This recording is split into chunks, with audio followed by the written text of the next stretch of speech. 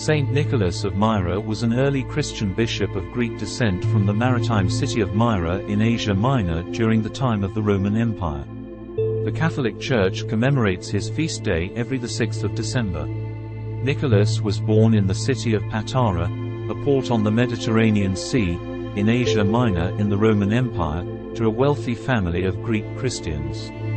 His parents were Epiphanius and Johanna. Nicholas' uncle was the bishop of the cities of Myra and Lycia. Recognizing his nephew's calling, his uncle ordained him as a priest. After his parents died, Nicholas distributed their wealth to the poor.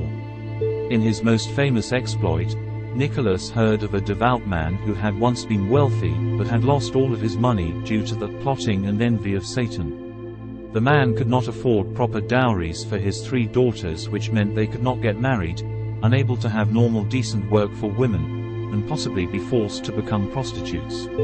Under the cover of night, Nicholas threw bags of gold through the window opening into the house until the man's 3rd daughter got married. When he was caught during his 3rd attempt, he ordered the man not to tell anyone about the gifts. When Nicholas visited the Holy Land, the ship he was on was nearly destroyed by a terrible storm. But then, he rebuked the waves which caused the storm to subside. For this account, Nicholas was venerated as the patron saint of sailors and travelers. While visiting Palestine, Nicholas lived in a crypt near Bethlehem where the Nativity of Jesus took place. Over the crypt where Nicholas lived now stands the Church of St. Nicholas, in Beit Jala, a Christian town of which Nicholas is the patron saint.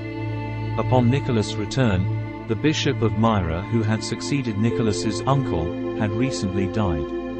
The priests decided that the first priest to enter the church that morning would be made bishop. Nicholas went to the church to pray and was therefore proclaimed the new bishop. One of the stories of Nicholas is when he saves 3 innocent famous generals from execution. As they were about to be executed, Nicholas appeared, pushed the executioner's sword to the ground, released them from their chains, and angrily chastised a juror who had accepted a bribe. In 325, Nicholas attended the First Council of Nicaea. He was a staunch opponent of Arianism and a devoted supporter of Trinitarianism. At one point, Nicholas lost his temper and slapped a certain Arian across the face. Nicholas was imprisoned, but Christ and the Virgin Mary appeared to him in his cell. He tells them he is imprisoned for loving you, and they free him from his chains and restore his vestments.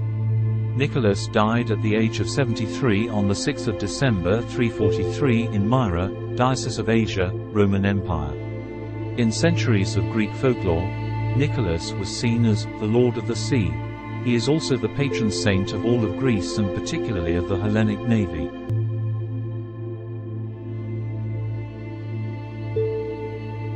For more information about every saints and their feast day, please like and subscribe to our channel, House of Prayers for Everyone.